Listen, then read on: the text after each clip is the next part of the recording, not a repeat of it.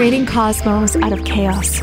I did wanted to say, Justin, you have the most beautiful hair. Oh, yes, thank you. Like, so golden. And Thank you. I appreciate that. do you do anything special to it? No. Amy made me stop using a bar soap. That's all I used for years. Like washing your hair, you use soap. Just use soap. Not shampoo or... just wow. soap, bar soap, like dial soap. This is a magic moment because one of the main comments we get a lot in our world is, Juliana, what do you do with your hair? Oh, yeah. But now you're asking something. Well, I like, what do you do? It just looks so like natural and you. healthy. Yeah, I always tell dry. Sometimes I get too aggressive with it. I told you that when I walked in. Yeah. But yeah, now Amy makes me use her shampoo. Not makes me, invites me to use her shampoo, and sometimes I even condition. Oh. Wow. Yeah, Okay. it's rare, but have you sometimes. felt a difference in the shift? Yeah, she says there's definitely a difference.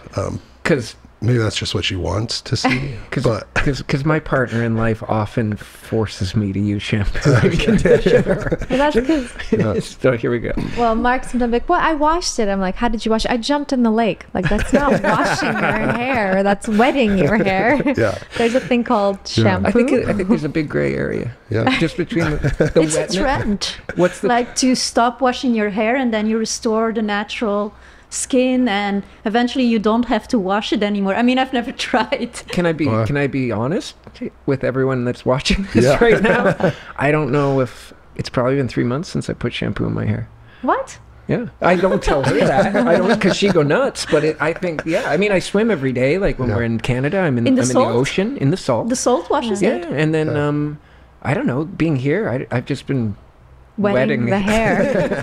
But I have noticed it's drying out now because we came to Austin and I'm not swimming as much. And Well, I would have women ask me, what? I don't know if you have this at the grocery store when you're going to the checkout counter, but I'd have like women sometimes just like touch my hair without even asking first. And I'm like turning my head and they're like, what do you use on your hair? And it's happened around Amy too. And we're just mesmerized by like, wow, they just touched my hair without even asking. But, you know, I've always told them like a bar soap or now the shampoo, but it's just different. I think that women sometimes will be like, how'd you get your hair so long? Right. And I'm like, I've cut it twice. And In your life? In my life. No. Wow. And it was when I donated, actually 3 times now. Once I donated 12 inches, once I donated 10 inches, and then the other time was just like a little trim somewhat recently because I did that kind of undercut thing on the side. Okay. But anyways, I'm like, yeah, I don't cut it and I don't heat it. I don't treat it. I don't use all these chemicals in it. And so it grows fast. And like, you know, I always go to my barber or, you know, at the salon and she's like, we got to trim off 2-3 inches for it to grow longer. They always say that. Yeah. And I'm like, well, that's cutting 2 or 3 inches off and you're trying to grow it longer. So it doesn't make sense to me. I say that to her all the time. She's like, you got to trim the edges. I'm like, if I want to grow my hair out, I'm not going to trim. Like, just let it grow. Let it grow. Let it go. Let it grow. Long hair don't care. What do you do when you fight, though? I braid it. You braid it? I braid it back like a Viking style braid. So, Wow. yeah. That goes with the incredible beard, I guess, quite well. Thank you. Yeah. They used to call me the Viking in MMA or in the UFC. I kind of fight like one, take people down, and ground and pound is kind of my style to a submission. But yeah, I think for me, it's actually one of the only rules. You know, no eye gouging, no fish hooking, no groin shots, and no pulling of hair. So, and if they're worried about pulling my hair, then I can. They're leaving themselves open for a big punch because they're grabbed on. They're not able to pull their hand back. And that includes beard, obviously. Like no pulling of beard. Yeah, no beard pulls too. Interesting. But now That's so interesting. Yeah, my nickname shifted now from the Viking to the Big Pygmy because when I lived with the Pygmy people in Africa, they named me Efeosa Mbuti Pygmy. And so Efeosa means the man that loves us, and I cherish that one. But everyone called me Mbuti Pygmy, and that means the Big Pygmy. So that's why. And then everyone's like, why are you named the Big Pygmy? It's like, oh, it's because these people, I love them. They adopted me as a tribe. They're my second family. And I want to use my nickname as a way to, or social media handle, as a way to like raise awareness for them and their plight, their fight. Can you explain a little bit more about the pygmy? Because this is the first time I've ever heard about, you know, these people that living, like you're saying, in Africa, right? Yeah, absolutely. So I didn't know I was going to start a nonprofit.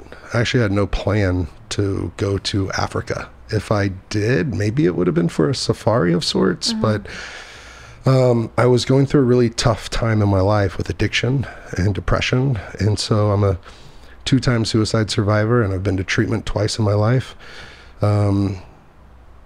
But at the same time, I was competing at the highest level in sports. But I was hooked on Oxycontin, being an athlete and having surgeries and being a fighter. Pain comes with that. And this was at the beginning of the opioid epidemic, and they just gave it to you like candy. Wow. I had 3 different doctors that would give it to me. And they'd give me 60, 90, 120, which now there's no way in the world they would ever give someone 60. So I was going through depression, addiction, and because of that, I actually got kicked off my fight team, the best fight team in the world. And this is when you were... Yeah, in the UFC and champion? Fighting. Yeah. Well, I was a national champion in wrestling. I haven't really been a champion in MMA, but I've been a high-level pro. Yeah. I'm 15-2 professionally, and but I was just off the Ultimate Fighter TV show, and I was the youngest guy, 21, and started fighting professionally at 19. The next youngest guy in the Ultimate Fighter house was 28 or 29. Heavyweights are normally an older man's division, and so people get in their prime around 32, 33, 35, but champions will be 42, 40. And yeah, so to get to the story of how I got over there with the Pygmies was I had started small. People ask, I could never go do that. And I'm like, well, you don't have to go do that. You just have your head on a swivel and look for somewhere to make a difference, somewhere that you could add value to someone else's life. That can be in your own neighborhood. For me, it was a children's hospital is how I got started. I finally sobered up and I started volunteering at the children's hospital, and I went through night school so that I could become an official volunteer for the oncology unit. And so I was on like kind of where all the cancer kids are, and some of them were playing UFC video games and they knew who I was. And so I remember this one time, there's one we called a child we called Princess Warrior. Her name was Kennedy, and I got invited to be there to hold her hand. Her dad stepped out of the room so I could be in there with her mom holding her hand while they put her to sleep. She was getting a complete rib cage basically built on her because she had bone cancer. Wow. And she was a warrior, and now she's cancer free, and now she's doing great. But bone cancer is one of the most deadly cancers, and and she had not relapsed with it, but whatever it had happened again. And remissions. And so yeah, she literally has like a bionic rib cage now. And so that's where me getting into philanthropy or humanitarian work started, was just at the children's hospital. So what compelled you to start there at the children's hospital? I think that I got invited to the children's hospital to visit one young boy, and he was a fan from fighting, and he got in a ATV or a 4-wheeler accident, and when the 4-wheeler flipped, it literally, between a tree, his head got smashed in between a tree and the back of the 4-wheeler. And so had TBI. They didn't know if he was going to recover. When he came out of it, his dad reached out to one of my friends and saw if I could come visit him. And so I did. And my first experience there, like my first trip in Africa, I thought, what am I doing here? Why did I go? This is maybe meaningless, because for him, this young boy, he didn't even know I was there. All I heard was him groaning in pain, not able to really see anyone that's there. And they're like, just talk to him. And so I'm talking to him, but I left there crying. I left there like, not just that he's not going to remember me being there, that doesn't matter, but just crying because like he was in so much agony. Of course.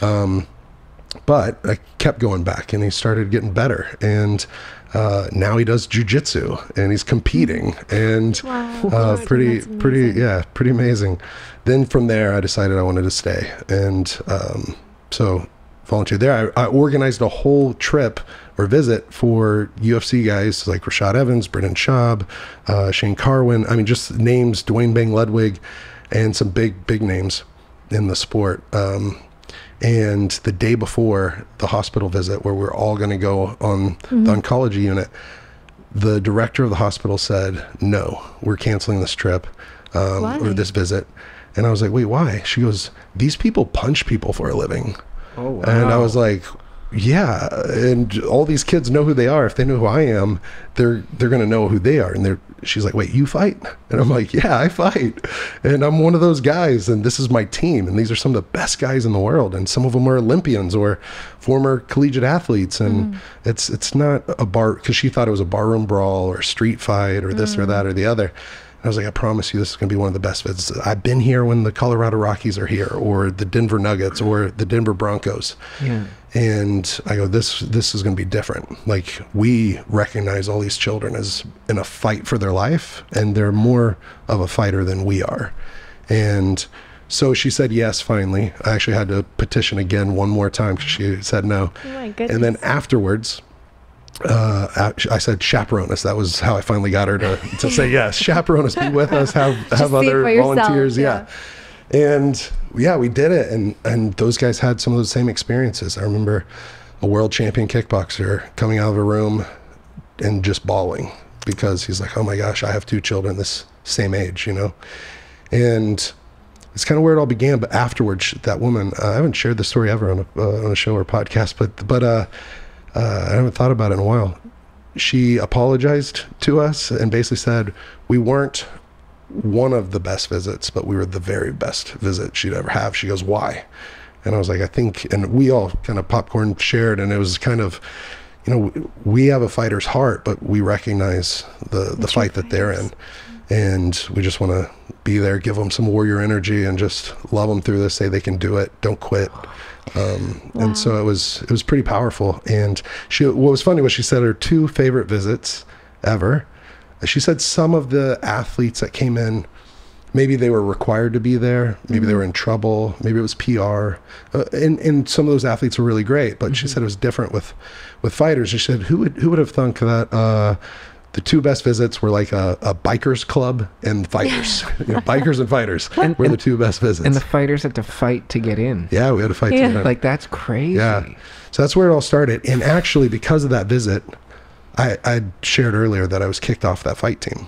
Right. So I sobered up. I started going to just watch training sometimes. And then I said, hey guys, we have a real opportunity to impact some people. Like, let's do this. So after that visit, where I was kicked off the team, voted off like 32 or 33 to 1. Only my head coach thought, let's get him into rehab. Let's get him some help. Let's give him a shot. He's the youngest guy here. He's got a lot of potential. It was after that visit that all the guys invited me back on the team. Wow. And so I didn't do it for that. But it was shortly after that I ended up in Africa. I was also volunteering at the not just the Children's Hospital, but the rescue mission in Colorado for the homeless and at-risk youth group. And I was just trying to figure out, like, you know, I've been fighting against people, but really I'm supposed to be fighting for people. Yeah. And basically said a prayer one time, God, what do you want me to do with my life? And I'm not religious really, but spiritual in nature. And then, but I hadn't really even prayed. And I was talking to a friend, and I didn't have a lot of direction. Yeah. I sacrificed a year from fighting, and I got offered the biggest fight of my life. It would have been in the Saitama Super Arena in Tokyo, Japan, on New Year's Eve. They get over 100,000 people there. Wow. It was going to be for more money than I've ever been paid. And honestly, it was the best matchup I could have ever had for that. Like, stay standing, that guy wins, but I'm going to take him to the ground and I'm going to win. And so, but something in my spirit or soul said, not yet, you know, not yet. You turned it down. I turned it down, and I didn't know why. And I'm like, what is going on? And this was a foolish move. I thought it was almost my reward for being a year sober and for not being in the gym and volunteering and things. And I'm like, this makes sense. My agent was confused. I turned down speaking engagements, 9 paid speaking engagements before I ever did it, saying I'm a fighter, not a speaker. I don't have the ability to do that. So I was turning down like paid gigs. And, you know, it was really hard to pay rent and different things. Yeah. So that's when he's like, man, you need to pray about this. Just ask something. And I said, God, what do you do with my life? And I was all alone. And I've done psychedelics, plenty of them. And I've had visions. This was not psychedelic induced, drug induced. I'm sober. And all of a sudden I have the most vivid vision of my life. That was a movie in my mind, but it felt like it happened. And I was walking in the forest somewhere, and I was clearing out vines and thickets out of the way, and I'm continuing to walk, and I hear drumming, and I continue to walk, and then I hear singing, and then I come into a clearing, and I see these homes or these huts that are twigs and leaves covered in like big leaves, and I meet these people. I don't talk with them, but I see them, and the first guy is coughing. I know that he's sick, and you can see his ribs. He's starving, and he's sick. And I just knew that they were hungry, thirsty, poor, sick, oppressed. And I knew they were enslaved, that they called someone else master. And I started to weep in this vision, and crying for people I don't know. I don't know who they are, where they are, anything like that. And I cried a little puddle of tears. I don't know if that's a puddle, but think about it like a cookie size of tears. And when I came out of that vision, I wrote down forgotten at the top. That was the thing that I felt. They felt forgotten. That was their identity, the forgotten people or something like that. And then I wrote hungry, thirsty, poor, sick, oppressed, enslaved. And then I started to really doubt myself and also think I was crazy. I was trying to think, was that a psychedelic reactivation? Yeah. What was that, a psychotic episode, a break? How did the vision come to you? Were you meditating and it came, or? You know, whenever I decided to pray this prayer, which I grew up in a Christian school and a church camp that scarred my life. Like one says, if you ever get drunk, you go to hell. One says, God's going to make you drunk in his spirit. And if you're not, you're demon possessed. So people tried to cast demons out of me. Then I went to Catholic school where everyone got drunk together. And so, which the Catholic school was the best thing ever because they had wrestling. I had 2 Olympic gold medalists as my coaches. That's where I found my first outlet, which was wrestling and martial arts. And that changed my life. And then, yeah, I would say that for me, martial arts changed my life. But whenever I had this vision, that probably saved my life. What was the prayer? God, what do you want me to do with my life? That was it. I would say that the vision, honestly, I felt crazy. I thought I'd never tell anyone because it wasn't like induced or like it was the most vivid vision of my life. But then I started to doubt it and doubt myself and think that I'm crazy, or at least that other people would think that I'm crazy. Right, if you shared it, yeah. And I would have to share it with, like, I don't know if I could share it, who I would share. I started thinking through all my friends and who I could share this with, and maybe some would be open to it. But I think at that time, my friend group and things would be like, sounds crazy. Right. So 3 days later, though, I meet a guy named Caleb. And Caleb shares this incredible story, and I wish I could pull up pictures for you because he lived with the Maasai tribe that hunts lions and or at least protects their livestock from lions. And I'm like, dude, this guy's different. And then he was friends with Bear Grylls and helped him develop like survival training. And I'm like, yeah, this guy might be the one guy I could tell. And but I was scared to. And he was sharing a story. Other people want to talk to him. So then I went and got in a car with some friends. And we're about to drive away. Something in my soul said, go tell him. Go tell Caleb. So I go inside, tell Caleb, and he's all alone, luckily. And I tell him, and he's just nodding his head. And then he kind of smiles. And I go, what? He goes, I know who they are. And I said, what? He goes, those are the Pygmy people, the Mbuti Pygmy people in Congo. And I was like, oh my God. Who? I just got chills. Where? Yeah. And it was crazy. He goes, I'm supposed to go in 3.5 weeks. No. And I'm like, wow. And he goes, but you're going to have to come tell my wife, Jess. And I was like, okay, why? He goes, well, she's pregnant. We have a small child, and 3 days ago, my team of 3 people that were going with me, they all canceled their trip. The U.S. State Department says no one for any reason go to Congo. Why not? The rebels had taken over the airport. People were being killed. The Pygmy people are literally the United Nations had confirmed like 34 counts of cannibalism against the Pygmy people, that they're being hunted, killed, cooked, eaten because of the belief that if you can do that as a rebel group before war, witchcraft, like you would be invincible in battle, bullets would fly right through you. Jesus. Or while I was living there, people would have skulls hanging from their belts or waistline, and they'd drink from them before going into battle. And I was just like, wait, what are we doing? Where are we going? Like, this is crazy. And He's like, come tell Jess, because she said we needed a sign for me to still go, that I shouldn't go alone. And I'm like, so is it crazy? It seems crazy, right? No, it's perfect. Okay. It's crazy, it's of course, from it's the intellectual perspective, but no, it's perfect. Yeah. That's divine alignment, man. That's really... Yeah, so instead of getting in my friend's cars, I got in his car and went to his house and told his wife, who was pregnant, like probably 6-7 months pregnant. And this was the first person you told with a vision? First and only person I told. And right after you told him, he said, we're going. Yeah, right after. Because you just said, like, as you were recalling, you were like, wait a second, where are we going? So you were... Like, you were all, like, you knew? Did you feel it? Well, once we went and talked to Jess, did I feel it? Yes. Something was resonating deep inside of me, but there was layers and layers of all the reasons why I shouldn't do it, the fear of what's going to happen. Why are we going?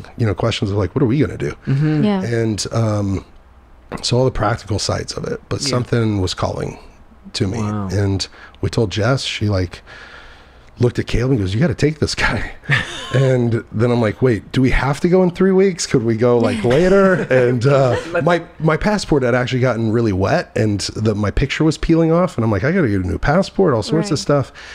And they both talked to me and basically said things similar in nature to, if you never go, you'll never know. And you always wonder what woulda, coulda, shoulda happened. And he's like, I already have my plane ticket to Uganda. I'm like, how do we even get into Congo? He's like, I don't know, but we'll find a way. Wow. He goes, we'll find a pilot that's willing to fly us in. So there's no commercial flights or anything going into that. No. Wow. No, not at all. And so you have to get basically like a private plane, a little prop plane. So me, Caleb, and a friend named Colin went. And what year is this? This is 2012. 2012. And I think, okay, so you, Caleb, and Colin. I think it's 2011, actually. Oh, okay. Yeah, been going back and forth the last 11 years. Wow. Yeah. I mean, we talk a lot about fear. Like, fear is a very, it's a very conscious thing, I think, that's very apparent in our culture in this day and age. Yeah, for sure. And changing lives and making big decisions and doing things as much as even changing careers, which can be so important to some people, is such a heavy lift. Now, here we're talking about in the middle of what sounds like a civil war. A civil war of some sort. Yeah, 38 different warring rebel groups. I think that number's grown to like 44, 46. Like, you had to face this internal force to decide to follow your vision. And I actually hadn't turned down, I think I need to edit the story a little, because I hadn't turned down the fight yet. Oh. I hadn't turned down the fight. The fight was still an offer, and I was still, and I was still thinking about it. I felt like I was supposed to say no, but I wasn't completely sure, and I hadn't told my agent absolutely no. I go, I think not yet, not now. He's like, man, this is a perfect matchup, man. This is a lot of money, man. This is your dream fight. So you have one hand all of that, and the other hand this mystery, like spiritual impulse. Not even impulse, just like driving visionary force. Yeah, and I didn't know stuff like this happens. Like I knew, and this was again 2011. So I mean, exposure for ayahuasca in the U.S. hadn't like exploded like it has now and stuff, but or psychedelics weren't as quote unquote mainstream or just accepted. But I knew things like that happened, but not just on a normal day where you say a simple prayer of like, I mean, it's not even really a full sentence. God, or maybe it is, but it's less than 10 words. God, what do you want me to do with my life?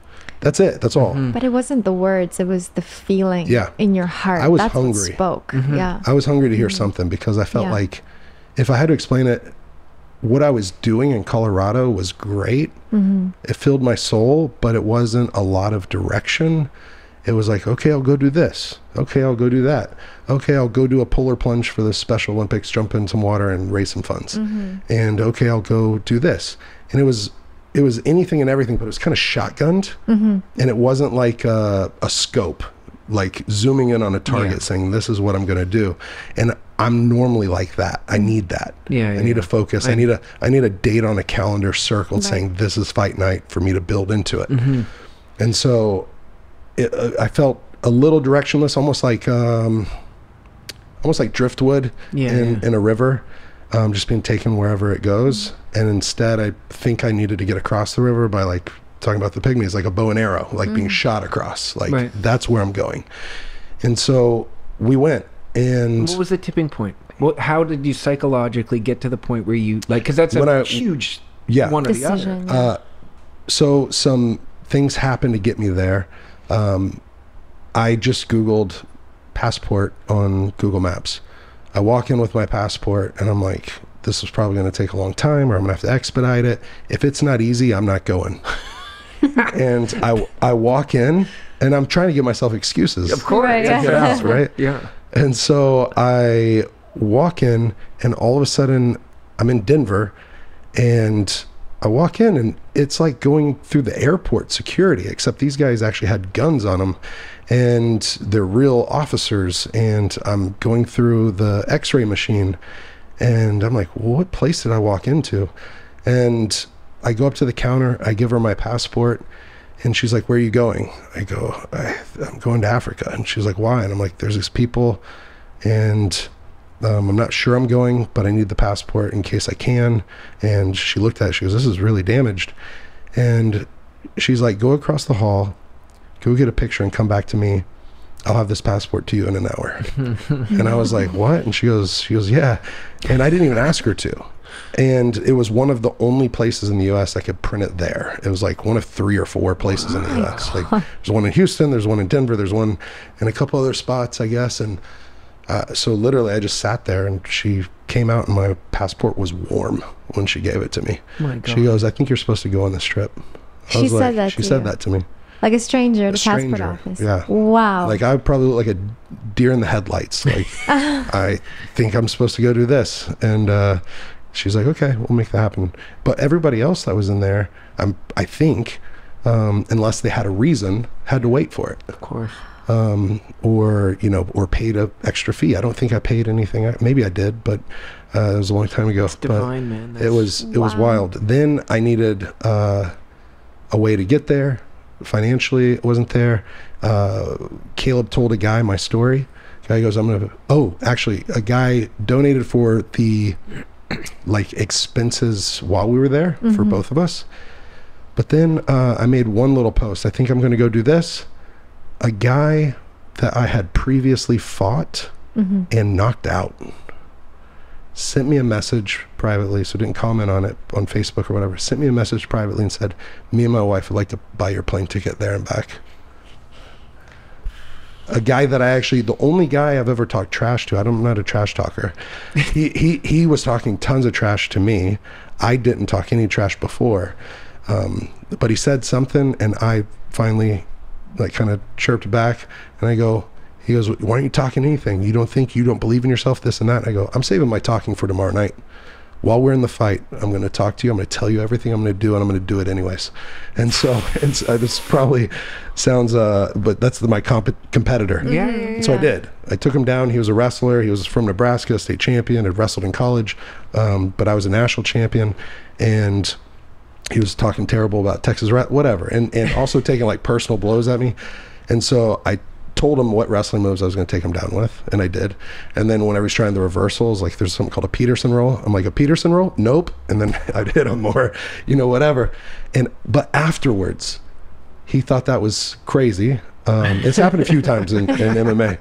And he's like, you and me are going to hang out. And so we hung out after the fight. We hugged. We got to know each other. I got to know his wife. And he was introducing me to all his friends.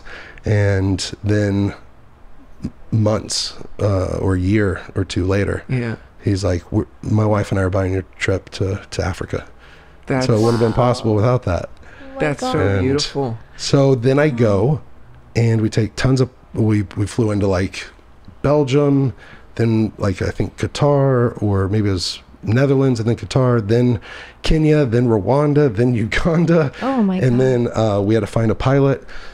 Found a pilot that said he was just going to basically take us in. We get off and he's out. Wow. And how long did it take you guys to actually get there? How many days?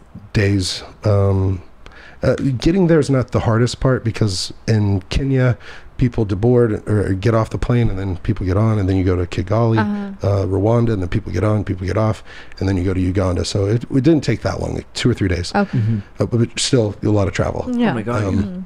Then we found the pilot to take us in. We drive first, the landing.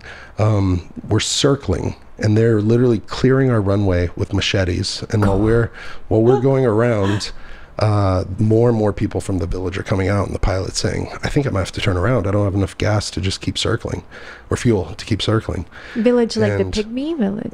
This wasn't the Pygmy people. This was their neighbors. Oh, the neighbors. Okay. And actually it was still about a 4 to 6 hour drive from where the deep part of the rainforest is. We were at the beginning of the rainforest. Okay. Have you ever had an experience like? No, never. So you're literally circling in a plane. Dude, I missed out on camping because my dad's a photographer and he's like creative, and my mom's an athlete, and anytime I got invited on a hunt or a camping trip, like I had a wrestling tournament or some sort of sporting engagement. So this was like my first time actually real deal camping. Was in the rainforest. Like an extreme first camping trip. Yeah, but I had the right guy with me, Caleb, who's a survivalist and adventurer, and and a humanitarian, and just salt of the earth. And we slept that night. So you guys landed. We landed. You landed, okay. Some of the first people we met, though, were living under a bunch of tarps. It was probably 20 women and all their children. They were rape victims that were kicked out of their community because basically, like, unclean or whatever. Like, when gang rape happens, I know this is a really hard topic, sometimes the women need like specialized surgeries to like make them whole again, where two became one type thing, and then to get it back to what it should be, and so it's really hard for them to keep clean. And then also husbands and their culture. Some cultures, there's over 200 spoken languages, there's over 200 tribes. So different tribes have different things, but some men get to remarry to a younger woman and don't have to take with that stress. I remember one woman had 7 children, had been married 14 years, and she was pushed out of her house the day after she was gang raped by the rebel groups. Rape is a weapon of war there. BBC has called it, BBC and the New York Times have called it 2 different things, and I might switch up which one it is. So they say it's either hell on earth for women or the rape capital of the world, where one woman every 1 minute gets raped there. And so all of a sudden I'm seeing that, and I'm just like, whoa, culture shock, heartbroken, gut-wrenched, nauseous from hearing some of their stories, shaking, like I'm almost shaking retelling it. And so we slept there. We went to an orphanage where all their parents had been killed by the rebel groups or had died of HIV, because they had something basically called it was a cleanup crew, terrible name. A lot of the rebel groups aren't even Congolese there. And now we work a lot in Uganda, but there was a Ugandan or Rwandan rebel group that they had a cleanup crew called the AIDS brigades. And they would basically be the ones that would purposely infect people with HIV. And this still happens? Yeah, it still happens, for sure. For sure, a lot. It's really hard to... Yeah. Yeah, no one talks about it. No. Like, no one knows it's happening. Like, we know about all this other stuff.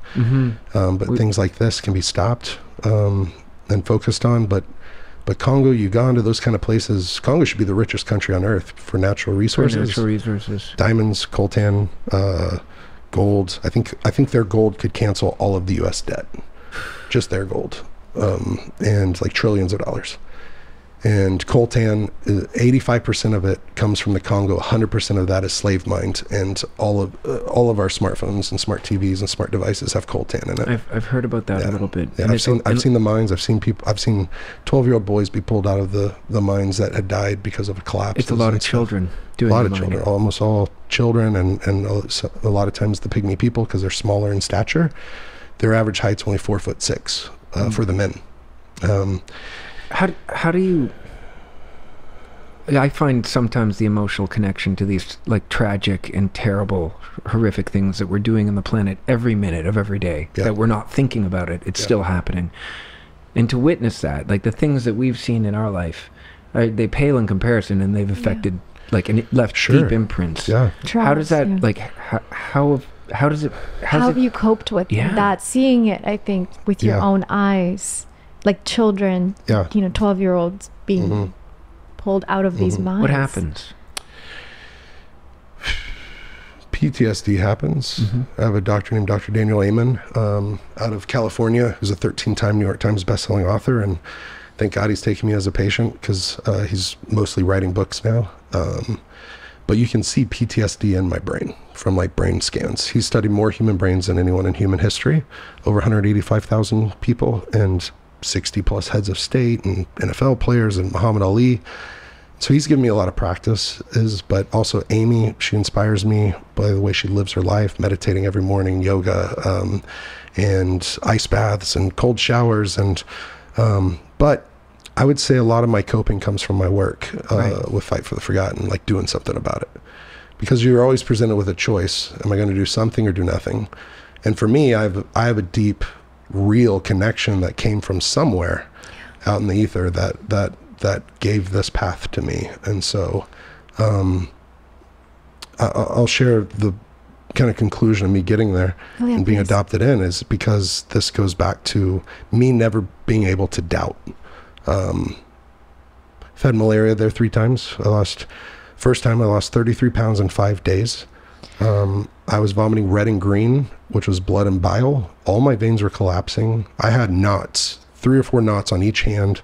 I had 2 or 3 in each of my arms. This is from malaria. From malaria, because they were puncturing my veins, trying to get into the collapsed veins to get IV medication into me. And in that moment, I remember it was like Thanksgiving Day of 2014 or 2015. And I lived there for a year at this time. And my well drilling team called my mom from a satellite phone. And they said, your mom really wants you to come back. And I was like, I'm exactly where I'm supposed to be. Like, this is what y'all go through every day. This is what they go through every day. And the reason I could say that, because my mom was wanting to evac me out of there. We had this insurance to get me back to the U.S. I'm like, one, U.S. doctors don't know how to treat malaria. Like, it doesn't make sense. I'm going to stay here. But, and my mom understands now, but at that time she was like, what are you doing? But I could always look back at the vision, but then this part of the vision. We go 4 to 6 hours through the rainforest once we land. Or after we stayed one night, we go out the next morning.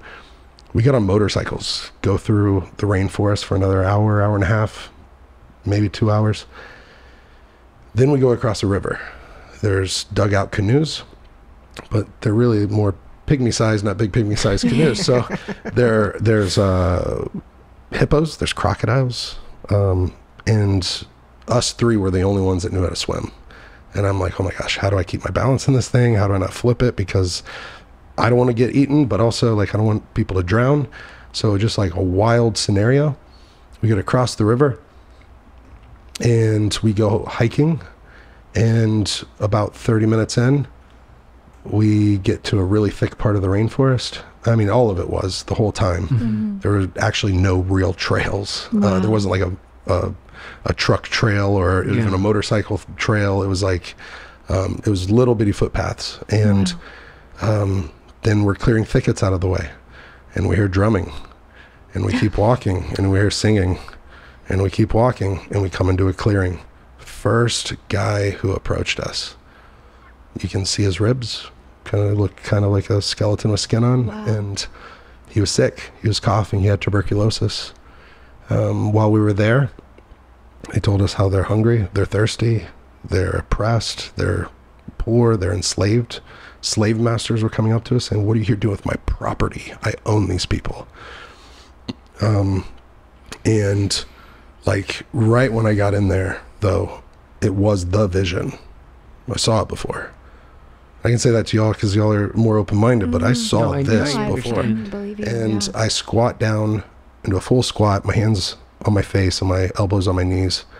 And Caleb and Colin are both grabbing me, and I had to take like a full knee because I was just weak in the knees. And they're like, this is your vision. This is your vision. I had the vision written down on a piece of paper in my bag. They knew it. And they're the ones like, this is your vision. By the end of it, after a lot of this traumatic stuff, I felt so small and the problem so big that I was like, what am I supposed to do about this? What are we supposed to do about this? Who could do anything about this? And the vision I got, or like, I think visually, and the picture I got in my mind was, I could work my whole life here, and it's like trying to empty the ocean with an eyedropper. And what's that going to do? Will they even notice? Will I even notice? Well, it doesn't matter. And I told Caleb that, and Caleb's like, dude, every one of those drops symbolize like a human heart, like a person's life. It matters no matter what it is. And I'm like, okay. I go, I need a sign. On like one of the last days, he's like, what are you talking about? You said it out loud? Like, yeah, I told him on one of the last days, because I'll get to one more story of my second trip, but dude, I was just so overwhelmed. Overwhelmed with love for them, because they are awesome. They are some of the most incredible people to walk this earth. What was their first reaction? Like when you walked through this jungle, like, how did they bring you in? Some people were excited. Some people were cautious, because a lot of times visitors aren't good. Did they know you were coming? This was a surprise. We just surprised them. So this giant man to them comes out of the bushes. So I've been on my second, third trip, we went even deeper into the rainforest, and people would scatter, run and hide behind trees. There's been one time I came in, and I've been called the vanilla gorilla and things. And then I walked into one, this was called Congo, and I walked into there, and they ran and just scattered. One person saw us before we got to the village, and so he kind of alerted them when we saw people running. They were hiding behind trees.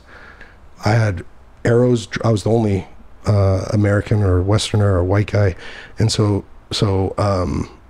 that looked different and hairy, and so they're got arrows drawn, spears are out, and I'm saying Nafika Hapa Kuwapinda Rafiki Yango, which basically just means, hey, I'm only here to love you. I'm your friend, and you're my friend. And then the person they sent out to meet me was a pregnant woman with a baby already, and sent her to the center of the village. She approached me very cautiously, almost scared, looked like she was about to cry. But then she reached out, and my arm hair is trimmed right now, but normally it's a lot longer than this.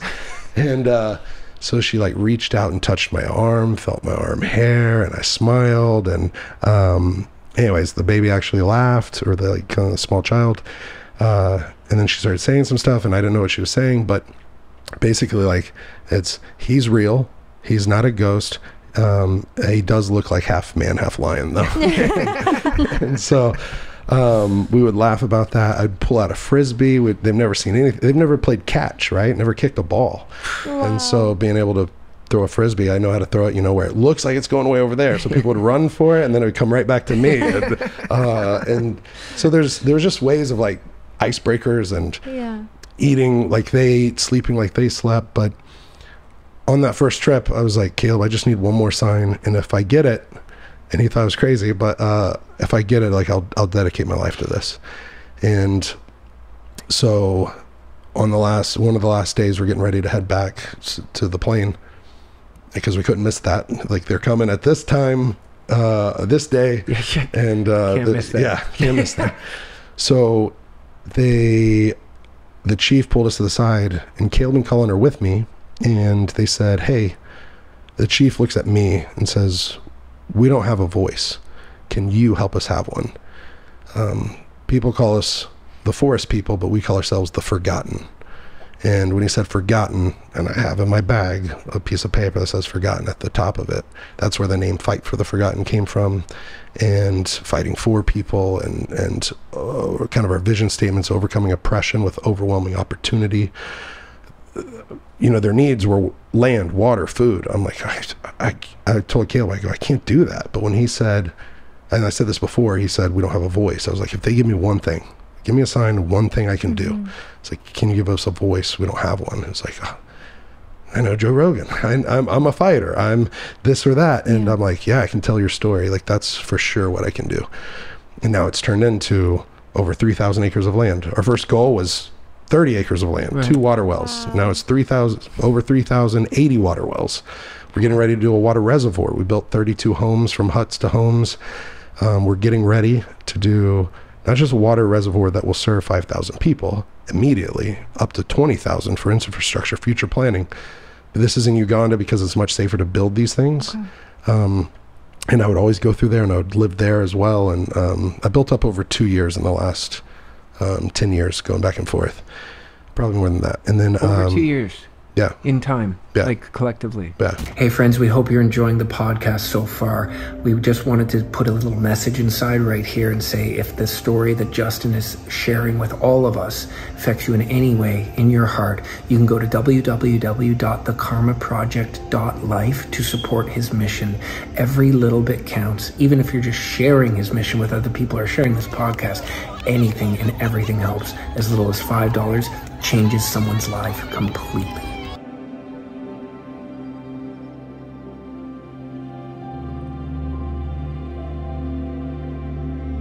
And always stay with them. So that's what's great is where do you sleep? I sleep in one of the huts. Like when I get there, they normally help me build a hut, and so we're grabbing sticks where that bend, and you make these arches, and then you go get these like either elephant ear looking leaves or banana leaves, and a palm leaf is normally the door. And the hut's about 4 to 5 feet tall, depending on how you build it. And then the dirt's your bed, and the fire's your space heater or your blanket kind of thing.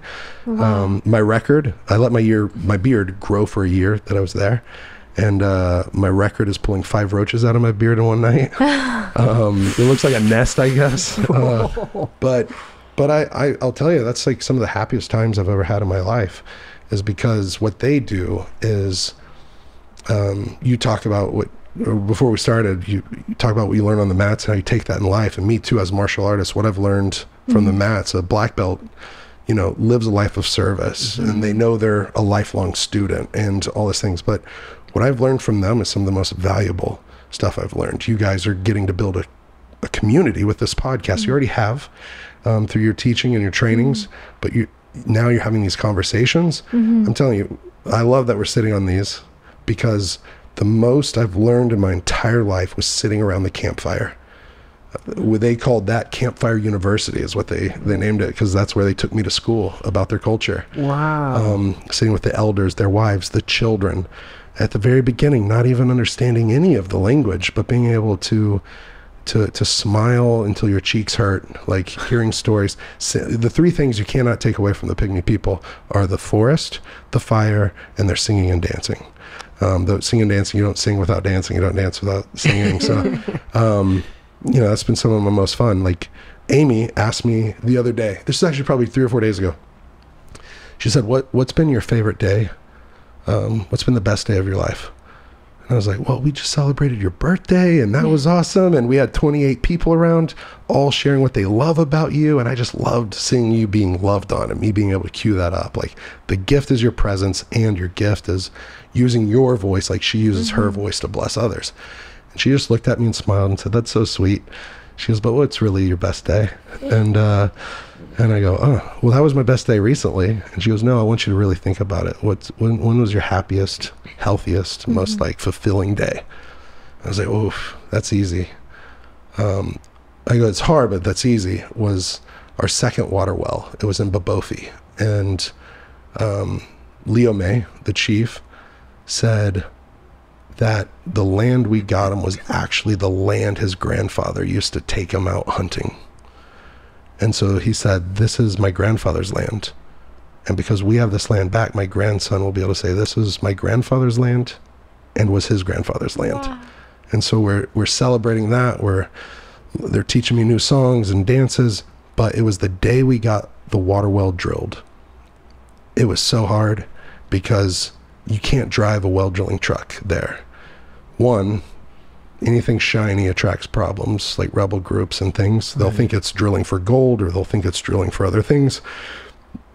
They're expensive, plus there are no roads. You're not on any real roads. Right. So you're going over boulders, and the trucks break down, and they're garbage after a year or 2. So you have to do manual drilling out in the rainforest, which we have all options available to us now. But at that time, you're wrestling the earth. You're using augers, single-pronged chisels, triple-pronged chisels, rock breakers, and tripods, and you're wrestling with the earth to get 150 feet deep, or 60, 80, 90 feet deep, so you can secure a safe water source for them. And we'd pick up and we'd move and we'd drill a week here, and then it would start collapsing in on itself. And it was one of my first rodeos, and we weren't sure how to do it. We're trying to use every technique that we know of. But it took like 28 days to get the well there of hard work. And whenever you go to sleep at night, you're praying that it doesn't collapse, and you put this seal in it to this casing pipe to try to make sure it doesn't. Right. But in some areas, it was just filling up with this silty clay, like inside of our casing pipe. Then we lose the pipe, and then we have to pick up and move a football field away. And we were losing hope. But we just kept going. And then basically we drilled a well close to this woman that had lost her eyesight, had lost children due to a waterborne disease. And like, see if we can do it right here. And I'm like, man, it didn't work there. Why would it work here? Well, it did. It did work there. They were using their intuition, which was awesome. She's the closest one living to that well, and with her 2 children that are alive. And that day we decided to have a party. We're going to celebrate.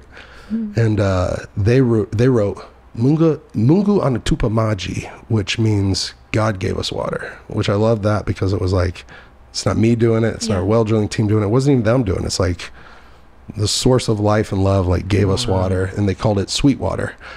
So they went out and they were going hunting, but sometimes they don't get a wild game that day because there's illegal logging, there's other stuff. They're scared and skittish of humans. So anyways, they have to go really deep in the forest, and we were really deep in the forest. So I made sure we got like a hog that we could slaughter, a goat that we could slaughter, and then they brought back a dyke or a wild antelope, basically, and they came back like kings. Someone else got honey, which they risked their lives for honey. So they're going up 100 foot in a tree with African bees, which are killer bees. And their neighbors have no clue how they can withstand the stings, but they can. And they get the honey out, lower it down in a basket, and they come back like heroes, because it's a delicacy and a luxury. And that's just genetics, that they can withstand the stings? I think so, or maybe they're just tough, or maybe because they're the protectors and the people of the forest. Like they get that it's a symbiotic relationship. Like they come and take some of our honey, but they do this for the forest, and they're the keepers. And I don't know, but they can literally get stung and they don't die like neighbors will. Wow. Have you been sick ever with them? Oh yeah. And did they help treat your illnesses? Well, I have socks on, and they're long, but I have a scar on my ankle from a scorpion. And there's a scorpion that we think is the one that got me. It's called a death trotter. Yikes. So catchy name. Yeah. I got up in the middle of the night to pee in moonlight, basically, and I kicked up some leaves. And when I did, I went pop, pop. I got stung twice on my ankle, and it felt like I got hit with, I don't know, like an injection of like lava or something really, really hot, right? Boiling water. And instantly I was like, oh no. And so I called the chief, and they just got a team, scattered through the forest, ran out, got the different herbs and leaves and roots and fruits, and pounded it up in a mortar, and they put it on me. By that time I had a fever, my teeth were chattering. I didn't have Tylenol. I did have ibuprofen, so I took some ibuprofen, but they put this paste on my ankle that they said would draw out the venom or the sting, poison, whatever you call it. And I got better. But I did, it did get infected. And so I had to go to Uganda to see a doctor named Dr. Happy. Okay. I don't think I've ever shared this, but Dr. Happy made me cry. This female Ugandan doctor who used these like alligator scissors thing, because it was infected, but she's like, wow, I'm glad you survived. Like, some people die from that. And wow. So anyway, she had to rip off the scab and treat it and all that stuff. But yeah, initially, I mean, I felt like, oh shoot, my heart felt like it was fluttering or I could feel it pounding. Yeah. Oh my gosh. And after that pace, like I got better, and just knew they were with me too. Yeah. Yeah. So, but on the happiest day, the last thing, and then I want you to ask, we celebrate, we eat, we feast. We're celebrating clean water. They're asking me questions like, are you telling me there's been water under our feet this whole time? and I'm like, yeah. And isn't it cool we got it? And so they show so many songs, so many cultural dances. I'm getting in on them. We eat so much. People have honey and they like just crush it, right? They're eating it like we're sticky, but we're sticky, we're hot, we're in the hot rainforest. It gets so humid there you can see your breath. Almost like it's cold. What? But it's so like 100% humidity. You're breathing out and you see your breath because it's so hot and humid. That's crazy. And normally that's hard for me to sleep. It's hard for me to go to sleep, sweaty, sticky, gross. It's all of them. But we danced until the sun was basically coming up all night long, which that's the only time I've done that there. But before the sun started coming up, there was this moment where there's these like kind of fireflies. We called it Tundu. It was the hole in the forest. So you can only see the sky, and I'd have to wait for a satellite to fly over to get my phone out if I had a problem with well drilling. And so the stars are out, no cloud in the sky, but there's canopy everywhere. But it looked like stars were everywhere because there was these fireflies, but even on the ground, there's these like glowworms. And so basically it was like the forest was coming to life and celebrating with us. Here's the stars, here's the fireflies, here's the glowworms. We're all dancing, we're hearing the parrots and the monkeys, and it was just epic to where I went back to sleep, or went back into my hut, and I lay down in the dirt.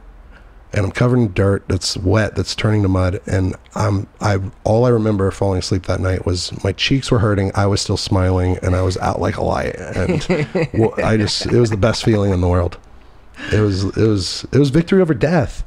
Like clean water, for them, they're standing on a battlefield of giants. So I think of like David and Goliath or something. Like this is their giant, but it's giants. There's one with the name cholera, another E. coli, another one typhoid, another one intestinal parasites or amoebas or bacterias that are all in their water. And so I've been to the World Series, the Super Bowl, the NBA Finals. I had my friends all 3 win gold, 2 win silver, 1 win the bronze medal at the Jiu-Jitsu World Championships. I've been to these things, UFC 100, 200. There's not a crowd or a sound in the world that could crowd out or dwarf the sound of like a small village getting clean water for the first time. Like it's just epic. It's the sound when water comes out and it fills up a bucket or a cup. To me, it's the sound of like a giant hitting the dirt. And that's not going to take them out anymore. Wow. So have you ever shared your vision with them? Oh yeah. And what did they say? Oh yeah. It just kind of makes sense. Yeah. I'm going to go back and share it again. I'll go back in October, and I'll try to hold on to it more, have it a more in-depth conversation. But for them, they have all sorts of ceremonies, which I think we've lost a lot in our culture of like rites of passage and from into womanhood or manhood. But yeah, they will have Iboga there. I've never done that. That's the only psychedelic I think I haven't done that I know of. And they have like types of like vision quests, and they have dances where they'll paint themselves all basically white head to toe and have like either a grass skirt or a bark cloth skirt on or pants. And yeah, I'm trying to think about, I told them that I do, you remind me of this. I do remember whenever I told them about my suicide attempt, they did not get it, did not understand it. Because they said, why would anyone ever hurt themselves? If you hurt you, it hurts us. And we need you. And they live in community, right? So if these twig leaf huts, like you only go in there to sleep or to rest in the heat of day or when you're sick. But if there's like a conflict between a between spouses or husband and wife or just friends, the whole village knows about it. Right. Like you can't hide that. And this is a weird one. I've never shared this, but I remember one time I was sick and my stomach was bothering me, and I'd eaten these old fish from the market that we had in these bags, and it was hot, and they would rehydrate them and make them into like a stew, and I was the one that really got food poisoning from it, and so I'm sick. But anyways, I also had gas, and so I just couldn't. So I let one out, and it was terrible. I'm sharing this with a big community, y'all's community. But anyways, kids start giggling all around the village, and I'm like, poli, which means basically poli means slowly, but poli once means sorry. So I'm like, sorry, and they're giggling, laughing. Then someone else lets one out. And someone else lets one out. And also it was like musical chairs, musical farts or whatever. Yeah, dude, it was awful and awesome at the same time, because the whole village was laughing. But I think that just maybe can exemplify that you can't hide anything there, which means you live in true community. Yeah. Right. Like here, if we have a fight, we can go to our house, we can distract with our phones, we can have our fight in our house and no one else knows about it. We can be as mean as we want or manipulative as we want, and only one person knows that, and then they have to go explain it to someone else. And then now it's your side versus their side type thing. But whenever you're actually having conflict in a community where another 100 people can hear, or at least a few other hear, like they can bring you to the fire and sit around it and say, what's going on? Wow. How can we help? We heard this, we heard that, and we're here for you. I've only seen one person kicked out of a village, and it was because it probably needed to happen. An alcoholic guy that had been physical with some people, and then this was a time they weren't living on their own land. They were calling someone master, and the guy got drunk again. He hit his master's wife, and they got in a fight, and then they had tried to have 3 or 4 basically interventions with him. Set him around the fire, this can't continue. Set him around the fire, this can't continue. Set him around the fire, this can't continue. And then it happened again. And then for the good of the entire community, they had to ask him to leave. Wow. And I really liked that guy. His name was Baiwanja. And where does he go? Like, if somebody gets kicked out of the community, like, where do they go? Well, I liked him, but then I know he's in prison now there in Congo, which is hard. If you don't make the changes and you're invited to the change, you're invited to grow, you're invited to stop. Right. You don't make those changes, it's hard for people. Has that kind of transparency and community changed your behavior coming back? Oh yeah. I don't like, I know this is an interview, so I'm getting to talk a lot, I enjoy going deep beneath the topsoil. Yeah. Like what's real? Yeah. And so some of the questions of like, what do you do?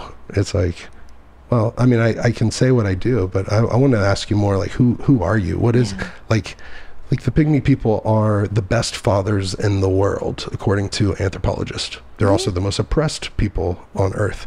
That's fascinating. But as the best fathers, quote unquote best father, the criteria for that is that they hold their children more than 50% of the time, the men.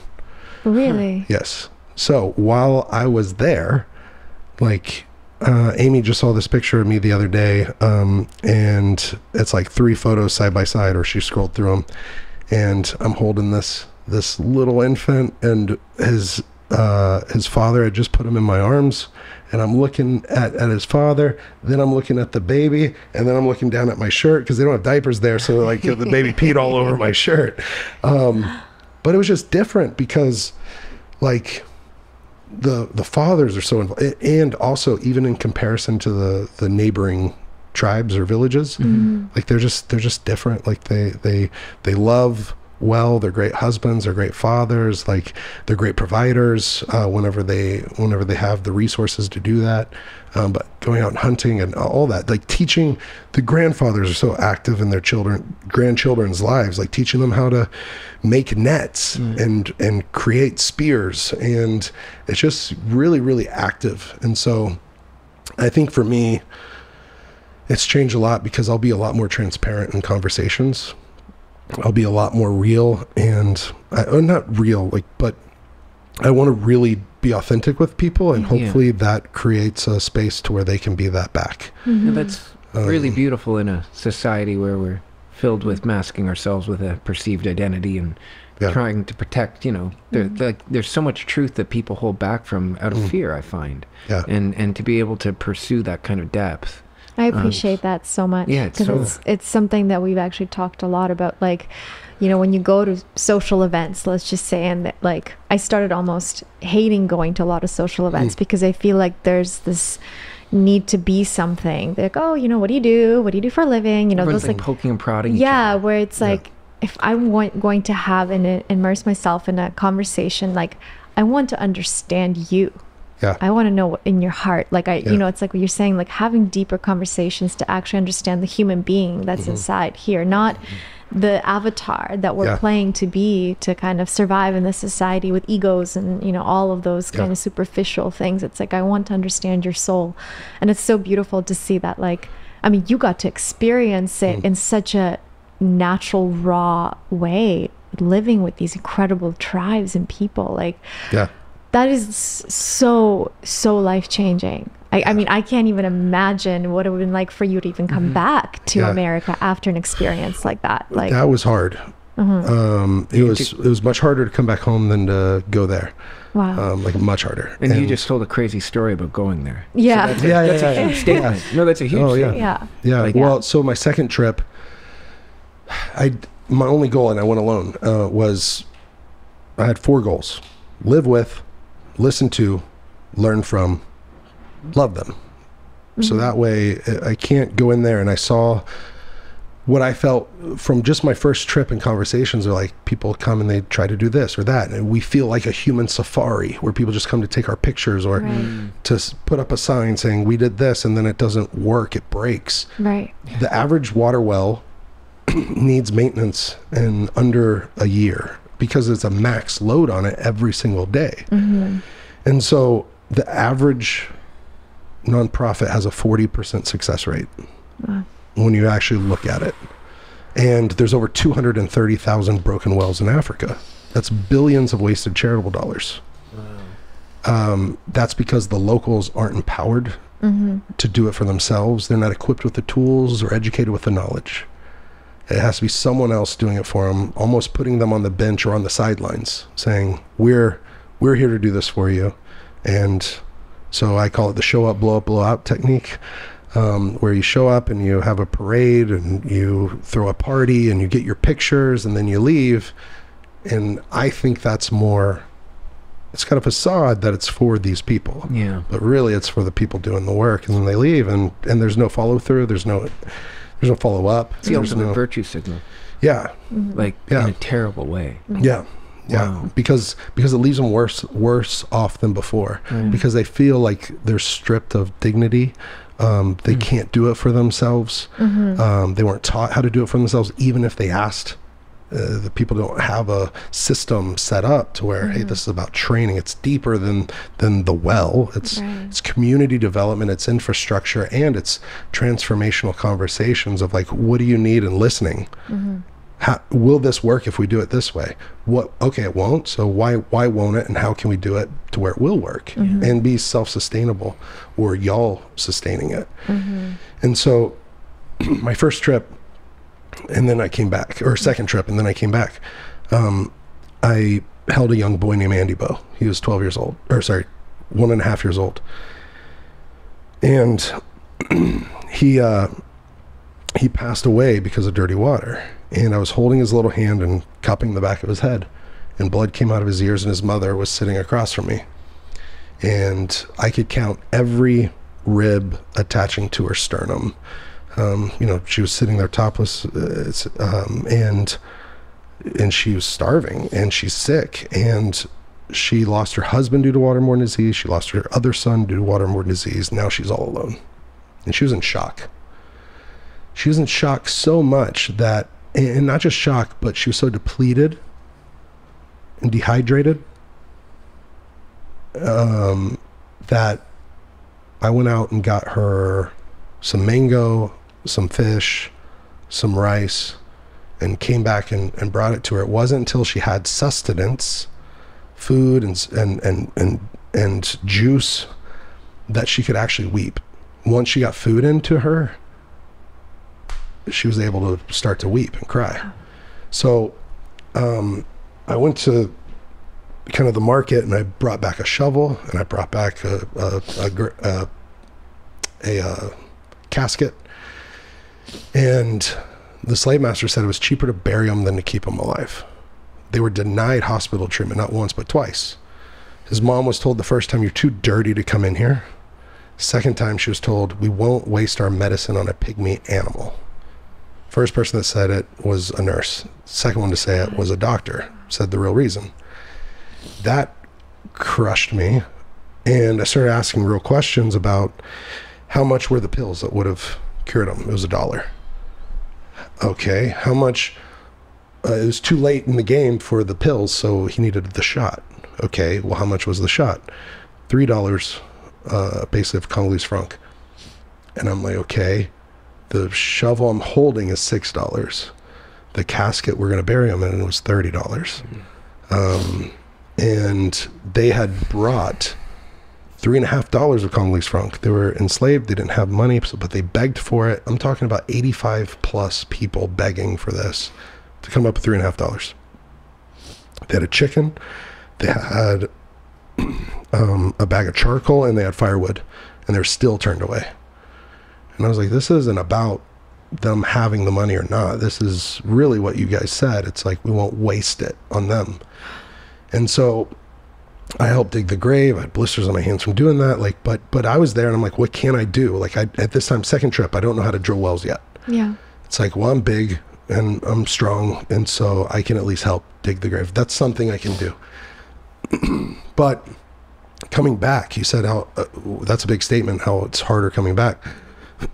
I came back from that determined that if I'm using the toilet in clean water, if I'm giving my dog every sip of clean water, if I'm watering my lawn with clean water, if XYZ, if I can go to the bars or the restaurants or Starbucks and I can get free water given to me. It's the one drink they don't charge you for, a glass of water. Yeah.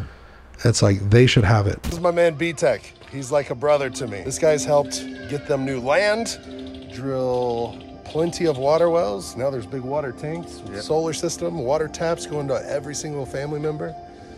What else? What do they need now? They need a medical center. School. Awesome. Yeah. And so we're so grateful for the Boho Beautiful family and community. So grateful for the Stars and Destruct podcast. Really thank you for the work. We hope to partner together and we do good things for God. Yeah. Thank you so much. Yeah, so hey, please donate today. We would really appreciate it. Yeah, we're so grateful for you. Thank you. Yeah.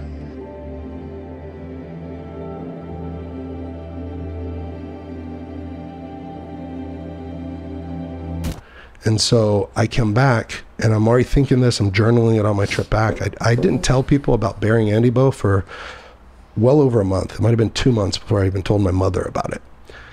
Just because I didn't know how to like digest it, process it. Of course. And because whenever I got this story is why I was like, oh, how do I tell anyone this?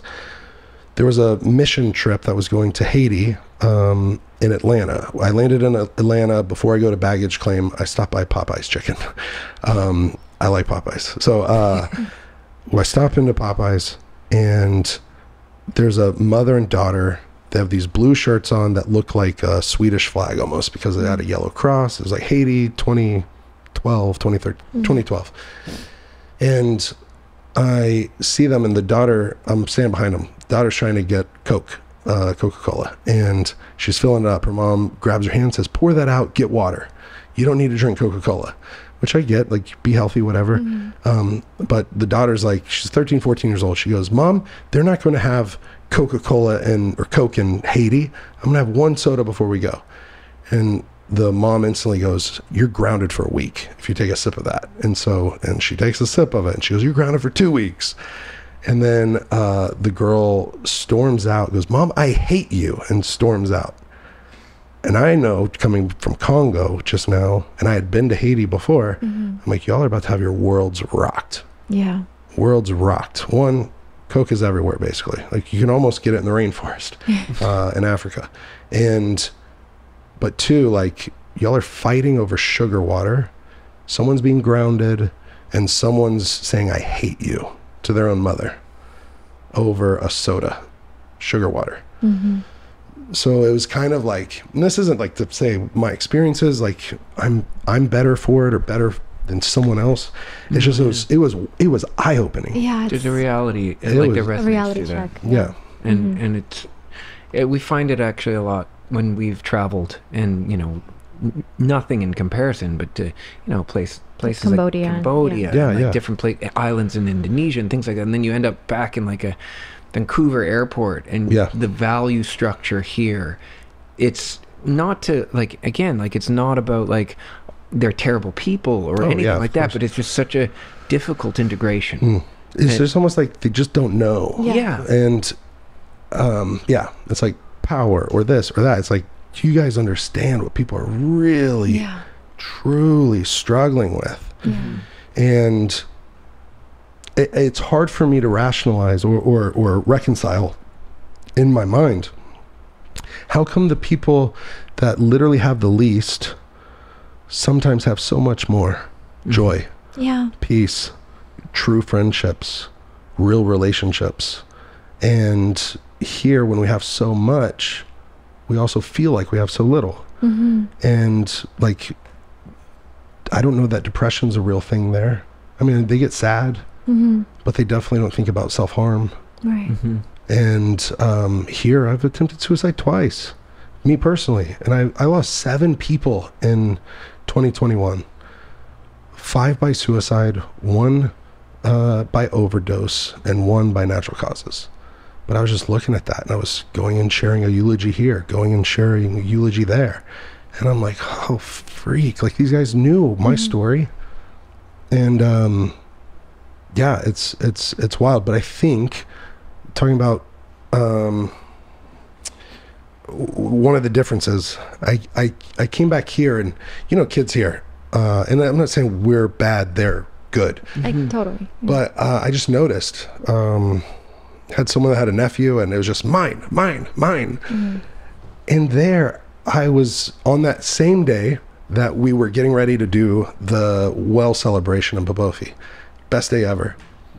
I'm tired because we got up early, we worked hard, and I sit down on a tree, like a log that was fallen over, and a kiddo comes back that got done from a full day's wages, or full day labor, and he gets out his wages. It's 10 to 12 peanuts that he had been given. Like literal peanuts. 10 or 12 peanuts. Jesus. Sometimes you get paid in a banana for a whole day's labor, or a fish, but really the fish is more like a minnow or two. And so I'm sitting there, and he sits beside me, and he grabs my hand, and I look tired, and I have like my hand kind of in a fist, not like tightened, but it's closed, and he opens my hand, and I don't know what's in his hands, and he lets out 5 or 6 peanuts. Oh my gosh. And he shares half of his day's wages with me, not knowing we were going to have a feast later. But I was like, no, honestly trying to give it back. And basically I'm saying, no, what's mine is yours, and you're tired, and like, eat. Wouldn't take no for an answer, right? Like please. Like, a joy of giving, a joy of sharing, a joy of like sharing in each other's suffering. That's what they talk about, is like, you don't suffer alone. We're with you. Like, I mean, just, anything you have going on, they step in. Do you think this entire experience that really brought a different awakening for you, clearly, do you think that was also a path of healing for you? Because you mentioned, you had addiction, you were depressed, you attempted suicide. All of that was before this experience, right? Yes and no. Yes and no. So yes, and then I came back, and I got married, and there's nothing against my ex-wife at all. She's awesome. But we I really got back into the culture here, knowing what life could be like. And had an injury, had a surgery, got back on pills. You were fighting as well? I was fighting as well too. So you came back to fight? Came back to fighting so I could fight for them and speak about them. And we would get thousands of donations, being able to fight in front of 1 million people or something, and tell them, you know, I've had one of our well drillers in my corner for a fight, you know, and him being able to come to America, and we went and watched a movie and you would have thought it was crazy for him, and thinking about credit cards and giving someone, you're walking through the grocery store, you give someone your credit card and they just give it right back to you. You didn't give them anything. I'm like, no, I did. And they're like, no, you didn't give them anything. How does this work? You know? And so there's been a lot of joy, but I would say that when addiction came back, because I was free from it for like 5 or 6 years. Wow. But whenever it came back with like a vengeance, or I didn't know what to do. And I sought out the best coaching in the world for MMA and every style or discipline. Even in the nonprofit world, the people that are helping us start the hospital and school, the people donating $1.5 million of medical equipment as Project Cure. Their founder helped me start Fight for the Forgotten. The CEO, his son, has been a mentor of mine for a decade. The founder of Engineers Without Borders, that's coming with me in October. He has 17,000 engineers that work for Engineers Without Borders, and now he stepped out of that role, is still the dean of engineering at the University of Colorado. He's coming with me to help spearhead this, make sure everything's a success. You know, there's been some really great things, but I've sought out great coaching. But whenever it came to the biggest fight of my life, which was mental health and addiction, I never saw anyone. I never talked to anyone. I never had therapy. So I think that finding community is, honestly, they say group therapy is the most helpful thing. Having a one-on-one in tandem, right? Like group therapy with a personal therapist or counselor. And having community, like those three, that's the magic, I think. But I think it took me facing it all, feeling it all, for magic to happen, or a miracle to be born in my own life. Because I would say maybe I was giving to, I went from only giving to myself, fighting for me, selfish, taking every drug, to then fighting for them and giving all these things while building up traumatic experiences and not addressing them. Right. And so I think now being able to address them, know that all that was for a purpose, and I would gladly do it again, and go through a lot more, as long as I have these resources and people and things in place. So, yeah. So go ahead. No, I was just going to say, so you think, because you mentioned your traumatic experiences and also PTSD, right? So from some of the things that you witnessed in Africa, like, which is very traumatic, coming back to America, you think that coping with it is what triggered the addiction to come back, because you needed some sort of like mechanism to deal with reintegration in this society, but also knowing what you know now? Like, that's a great question, and a great thought. I think that I built up traumatic experiences and wouldn't look at them. I would just look at, keep going, and honestly keep piling them on type thing. But I think for me personally, it was the surgery that really set me back with like Oxy again, my drug of choice. What surgery was that? It was a shoulder surgery. My labrum, I have 4 pins, 4 anchors in my shoulder. Wow. And I'd be completely immobilized for 8 full weeks, but I couldn't train again for a year. And so, I mean, I was able to do some PT, but I wasn't able to be back on the mats. And for me, I'm never better than whenever I'm training in martial arts and serving people. So if I can do those things together, like that's my happy place. So I got back on the pills, and then, how would I say it? Just that, I think that I felt like home for me was in Africa. Wow. Like that's home. Until I found Austin, I think. Like that for me, that's the only place I would get homesick for. Really? Was there. But here I would feel at home if I had a substance in my body, like I would, or at least distracted or numb, like that was a comfort zone for me for years, to where I didn't have to feel the pain or be depressed, even though I was exacerbating it or whatever you call it, magnifying it. I would forget about it.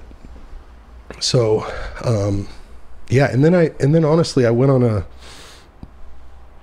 2 or 3 year journey with like psychedelics, which I think had given me a lot of good things. But I think a danger zone for me was that I was looking at them as the magic pill or the magic potion or the cure. And sometimes it was being advertised, and maybe I would build it up even more in my mind. But some people say this one will cure this or fix that. And I think it always has to be the deep work afterwards, the integration. And so I wasn't doing that. I was chasing experiences at times. And so it became a danger zone for me where now I just have to be completely sober. Wow. So, and now you are. Yeah. It's been great. It's been great. Like this hospital and school and everything wouldn't be possible. That's, well, there's a light in you. There's like the second you walked in this room. Yeah. Like we felt this entire space light up. It's beautiful. Thanks. And I can't compare it to anything, but I can say it's a very unique presence that you hold in the space you're in. In this conversation is like it's sharing that in such a, to understand the depth of that is really beautiful. Wow.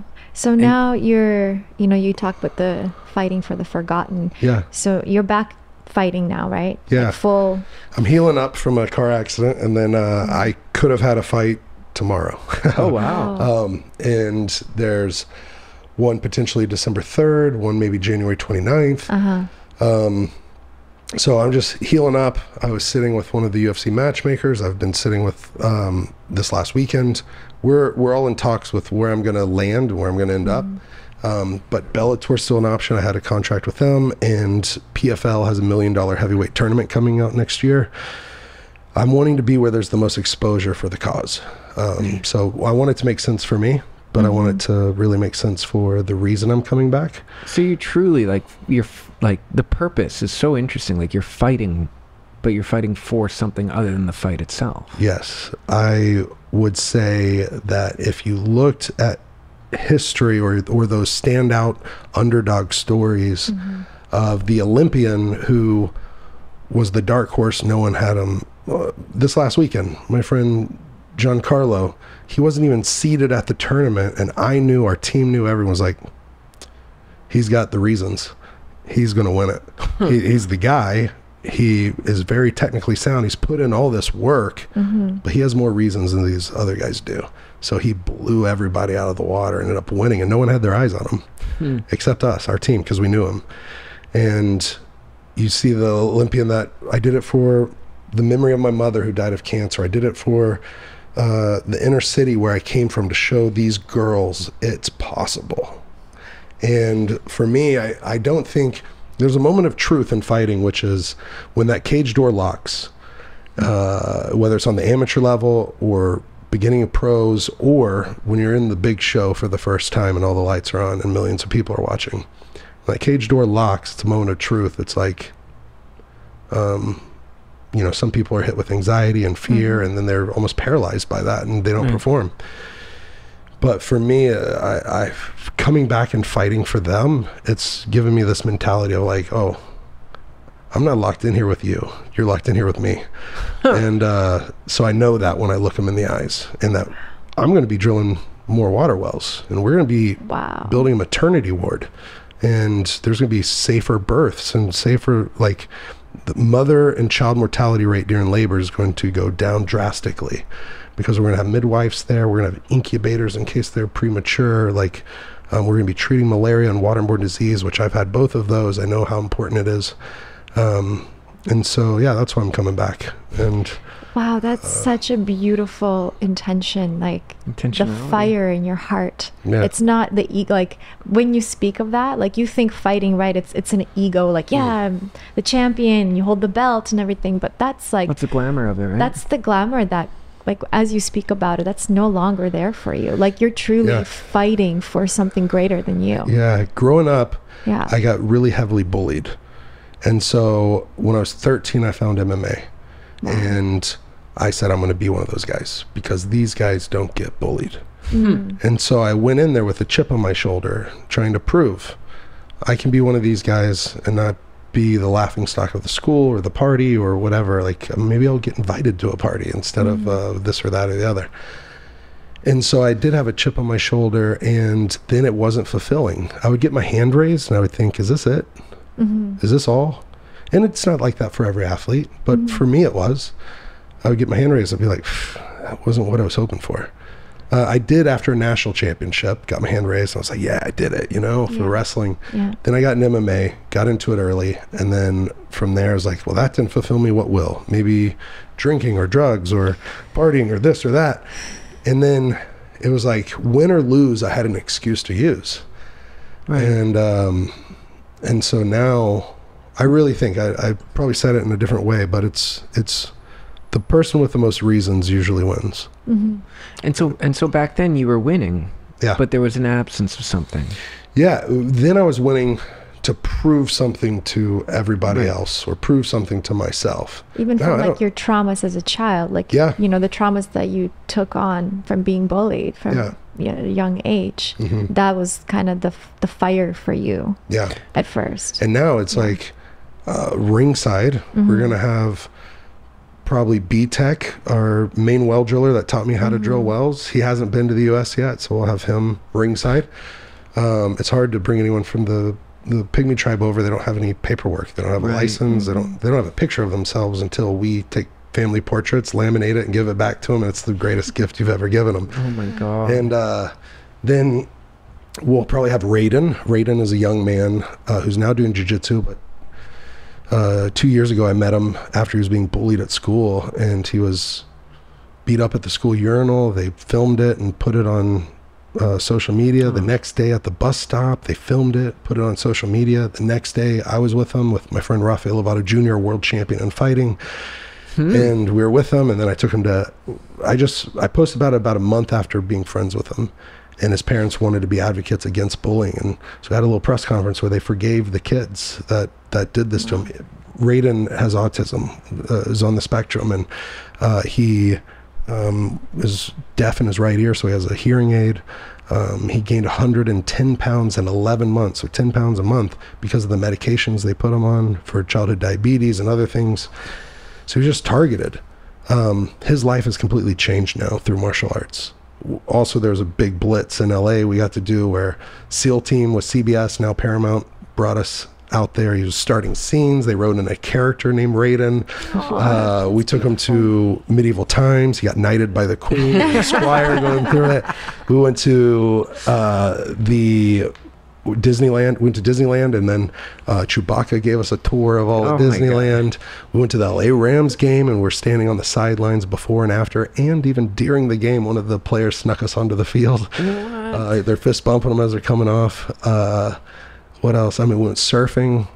Kelly Slater and Laird Hamilton were helping out, and went surfing for the first time. It was his first time ever seeing the beach. He was from Oklahoma. Wow. And he just got loved on by so many people. It was absolutely epic. Some of his favorite people on TV came over, and we threw a surprise birthday party for him. The two it was something similar to me, like the two Christmas or birthday parties he had the years before. No one showed up. No one showed up. So we made sure his favorite character from Disney was there and loved on him. And so Raiden will be there ringside when I fight next. B-Tech will be there ringside when I fight next. A guy named Chris, who's gone through addiction that I absolutely love. He'll be there ringside for my next fight. So there's a lot of reasons. Hi guys, I hope you're enjoying the podcast so far. Now, if anything that you've heard from Justin's story has touched your heart, I know it has ours, you can join and be part of his mission by going to www.thekarmaproject.life. You can read all about the fight for the forgotten and how you can support and save lives of the Mbuti Pygmies. Thank you guys.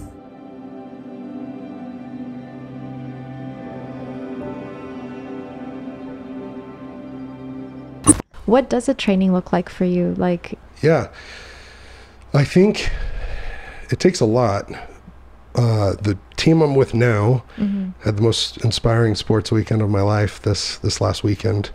But those guys, they're young, they're smart, but they don't just train smarter, they train harder also. So they pair it together. Right. They're training 7 days a week, twice a day, every day. How many hours? From 8 to 10 or 11, and then from 1 to 4 or 5. Wow. So that's amazing. Yeah, every single day.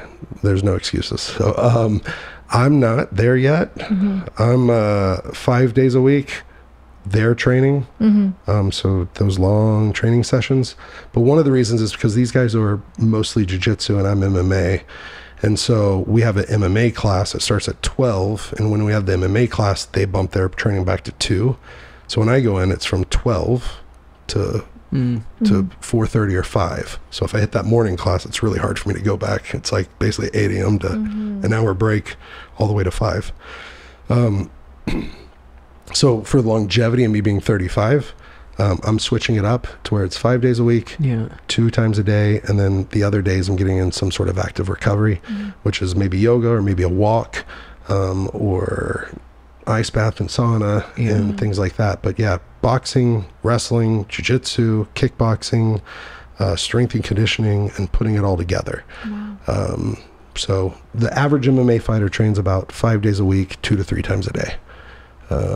Some of them do 6 days a week. This team does 7. That's incredible. Yeah. And whenever you start to feel tired and demotivated, because that happens to all of us. Not to me. I'm just kidding. No. What fuels you, like, to get back up? I honestly think it's shifting to.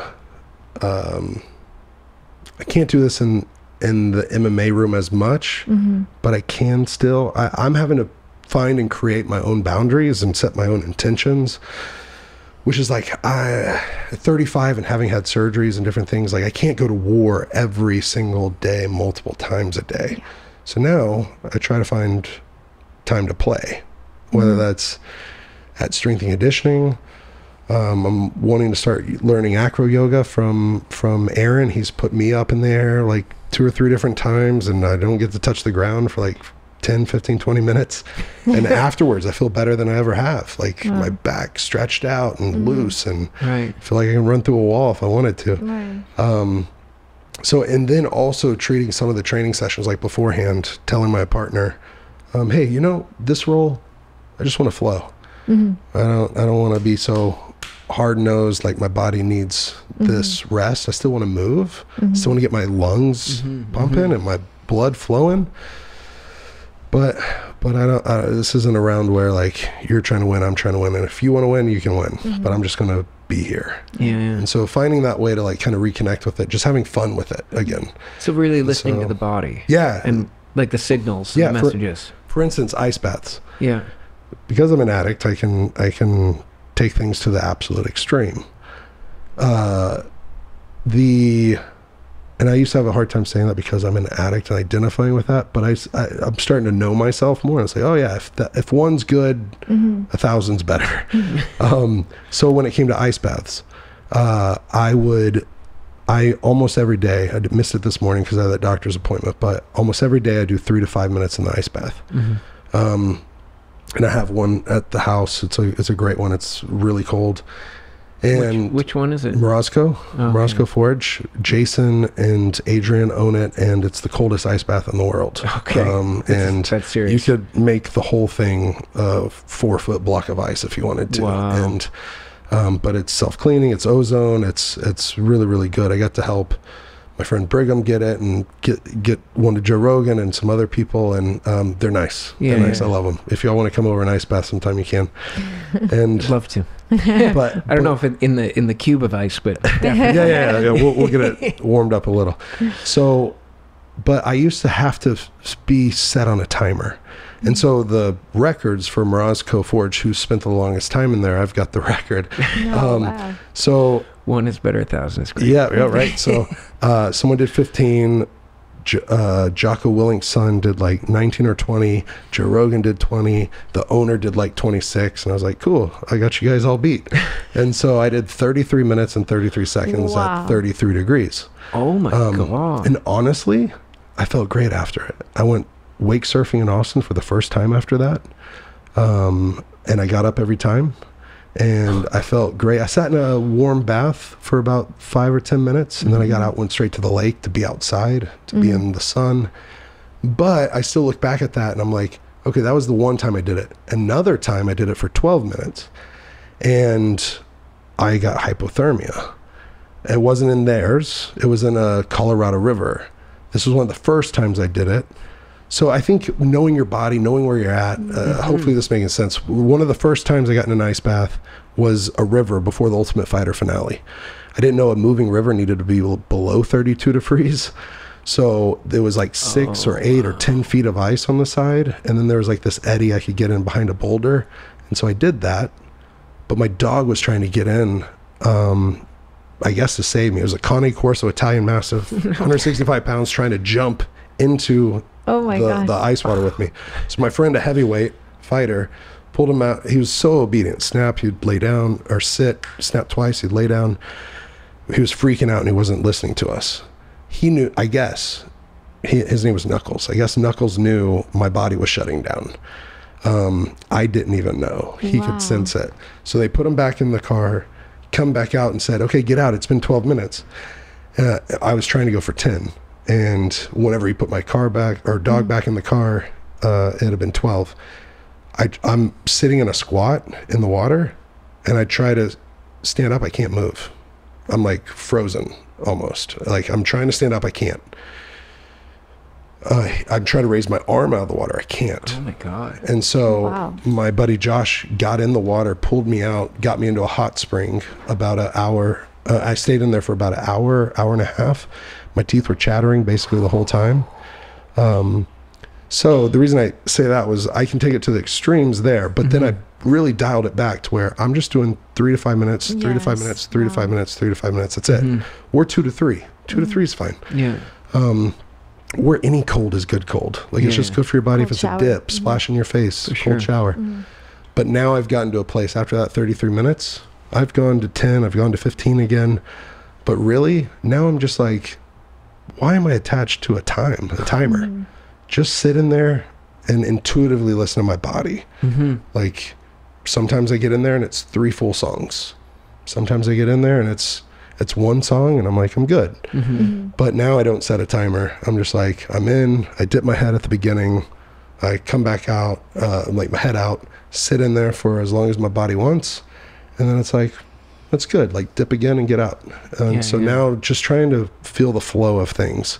Like I want a hard regimented schedule, but I also want to have fun and just be playing good to my body. Yeah, the fluidity of that's super important. And I think a lot of people get caught and captured by the ego and setting those like need to get this or need to get that. And you know, that's how injuries can happen. That's how hypothermia can happen. Like all that kind of stuff. It even applies to yoga too. Like when you approach the practice of yoga from the egoic side, it's like, oh, you need to make it look this perfect pose or get into that full split, or it's like, no, you don't. And if you're trying to practice from that mentality, you are going to get injured.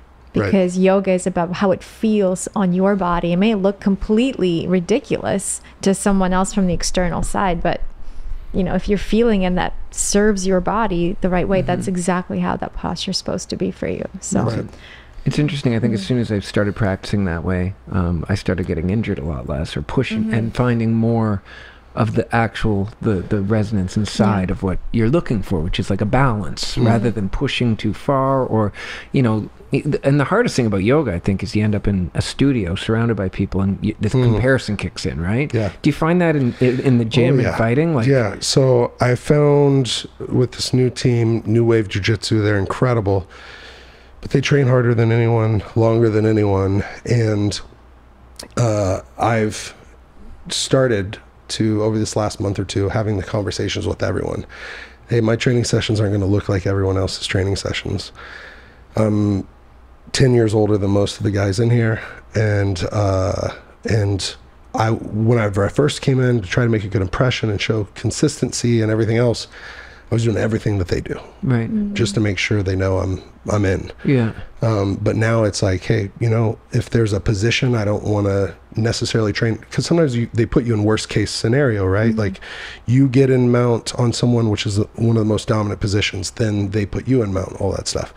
So I'll do the positions, but then I'm not so attached to saying, oh, I must do this one and all of them. Right. Like if I'm feeling banged up on my neck or my shoulder, I'm like, okay, this position isn't the best for me today. Maybe I'll come back to it tomorrow or in a week. But I'm okay with going off the mats, watching, studying, seeing everybody do their thing, as long as I know I'm not cutting myself short. Yeah. And if I'm being smart and listening to my intuition, that's like, yeah. So I've gotten to the place where, you know, they know me, I know them now, and I'm really trying my best, but I'm not trying to get injured either. Yeah. So surrounded by that much, like that many champions. Yeah. What do you think is the decisive piece that separates them from the other teams? Well, for Giancarlo, who was the dark horse that we all knew, he's only been on our team for 11 months. He's been training much longer than that, and he had done good. He had competed at a very high level, but he said it wasn't until he came here, was consistent, was surrounded by greatness, that then he started to believe in himself, and some of our belief in him allowed him to believe in himself even more. And so I would say consistency, belief, also like just an obsession with like studying, like and not just doing it, but knowing why you do it.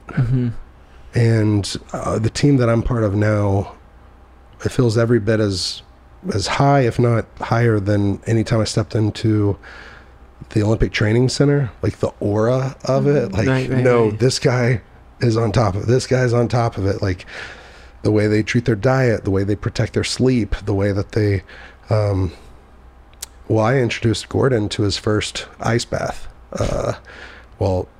Then he did another ice bath, and then he's like, you know what, I'm going to get one of those. So he got one of those. So now the team's either coming to my house or his house so that we can do ice baths. And the plan is now we're going to get an ice bath and a sauna at up there for all the guys for the team at the training center. And so it's just like when something works and it's a benefit, like everyone's open. It's like open sourced. You can, this is what works for me. I think it'll work for you, and then take it or leave it. There's a beautiful thing about life in that, not just for finding greatness and winningness in that which you're, as a team collectively looking for, but I think what's fascinating about things like conversations like this is being in life in general, like seeing things that work for other people, trying them on yourself, seeing and attuning, and does that work for me? Does that not? And then finding your individual path to your own personal greatness through that journey. And surrounding yourself with those type of people, like the winners, right? You are who you surround yourself with. So if you are around these champions and these people that take their nutrition and their sleep and all of these small details so seriously, like that becomes part of your habitual way of living. And that impacts the way like a collective growth. Exactly. I'm really grateful for y'all.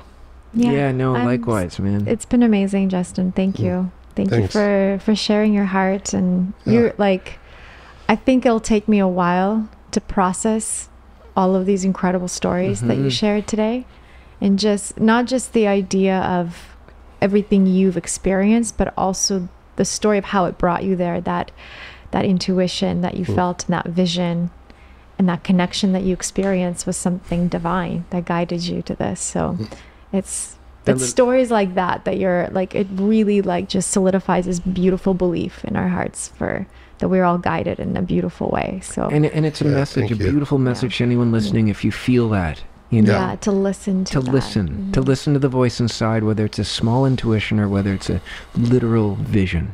Like we are guided, and we all have a purpose, and if we seek it, it will reveal itself. I truly believe that. And you're the perfect example of the whole story. Everything you've been through is incredibly inspiring. And I would love for you to just, if you could mention it right now, how can everyone listening and watching help all of these incredible causes that you're doing? How can they add their drops of water? Yeah, thanks. Right? Wow. Yes. If you want to help us, we have right now our Carry the Water campaign that's found at fightfortheforgotten.org. And that is with $100,000 matching gift. So that means up to $100,000 will be matched or doubled.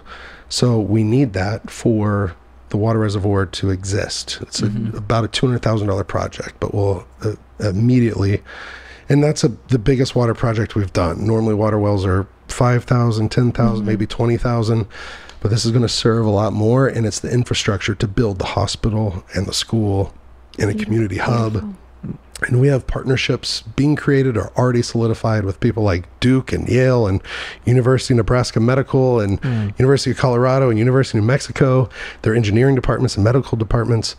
And so when you say that, being guided, and like, I wasn't able to doubt my purpose being there when I had malaria, or because of the vision. But what's unique about the times recently, and I've never shared this, is since COVID and since inflation and since the state of the world, like we had our best year ever. You know, we had 10,000 donors from all 50 states and 60 different countries. Like, this was a movement. But there's been a lot of either fear or valid reasons that people can't support. So we've shifted our model from trying to get bigger donors and one-time donors to an invitation to join a tribe, our fight club. And basically it's of monthly donors of like $5 a month or more. And if we can build an army or a tribe of supporters, a movement, given 5, 10, 15, whatever they can a month, like that will let us budget and scale and grow to say, this is when the maternity wards opened. This is when the school has its, first class. And this is when the reservoir will be completed. And so we go in October. I'm really excited about that. And you're going back. Yeah, I'm going back. Wow. That's like around the corner. Yeah. For how long? How long are you going to stay? And I'm going with the best guy in the business that also has Engineers Without Borders Uganda that's helping us spearhead this. What's really cool about the hospital and the school is that the local, state, and national government has said they're the ones supporting it. So we build it, we outfit it, and they'll staff it. Wow. And so it's not dependent on Fight for the Forgotten or Project Cure or Engineers Without Borders. We're the support system to help them. We're connecting the dots with the resources, and then they're the ones. Then we'll have continued trainings. We have a technology center we're building at that community hub where they can do better practices and best practice or better procedures at the hospital. So that's beautiful. So, I mean, and you have our 100% support. Thank you. All of these causes. It's beautiful, and oh my God. Anything we can do, it's very inspiring. Yeah. So, thank you so much. Of course. So it's going to happen. It is. It will happen. I love that. The affirmation, man. We have it. We have that piece of paper already, right? Right there. You're going to see. I have a feeling it's just in your vision at all times. You don't even need to write it down anymore. That's beautiful. That's going to happen. Amazing. Okay. Well, thank you, Justin. Yeah, thank you. Thank you. It's been amazing. Appreciate it. To connect with you. Yeah. Oh, last thing is, people, if they want to follow, it's the Big Pygmy on Instagram. I also have a podcast called Overcome with Justin Wren, and so I'd love to have you all on there. Yes, and, can't wait. We can't wait to be on it. It'll be an honor. Thank you for sure. My goodness. Thank you. Hello, my friends. I have a really important announcement to make. It took us a little bit of time because we were really looking for the right energy and for the right people, but the Karma Project is here and it is live.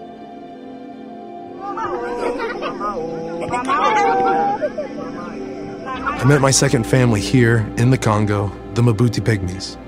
They call themselves the Forgotten People. Their slave masters come up to me and say, "What are you here doing with my animals?" It's so hard for us to realize that some people on the planet right now in 2023 don't have clean drinking water and basic infrastructure to survive. But this is a real problem, and there are real solutions. We just have to look into our hearts, you and me, and realize that even as one person, we may not solve the whole problem, but we can make a difference. Congo is one of the regions in Africa which has a lot of fresh water, but people are dying from waterborne diseases. Consider the simplicity of $5. Now to you, it could just be a morning cup of coffee. But to the Mbuti Pygmies of Western Uganda, it literally can be the difference between life and death. It's worth everything. To struggle, to grit, to fight. We have to fight. Please break away from the noise just for a second. Together with us, we can open up our hearts if we click the link www.thekarmaproject.life and recognize that we can make a difference. If somebody just got to be here and experience what I'm getting to experience, yeah, it's crazy, yeah, it's hard. Your donation of any size matters because you matter to these people and to the kind of world we all deserve to live in together. I would love to say thank you. You're not just giving clean water to people, but for me, for my Pygmy family, like you're literally helping free people. Maisha iko mzuri mambo. Tulikuwa sasa batumwa abu. Sasa tunakuwa bie. Siye tunaanza ku. Fighting in a cage under a ton of lights and getting my hand raised. That was cool, but it wasn't great. I was fighting against people, but really I was just supposed to be fighting for people. www.thekarmaproject.life. Go there right now and learn about Justin Wren and his incredible organization, Fight for the Forgotten, and how you can support and become a part of it.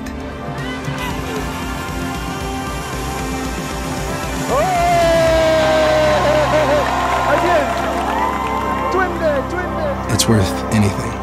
It's worth everything. To struggle, to grit, to fight. We have to fight.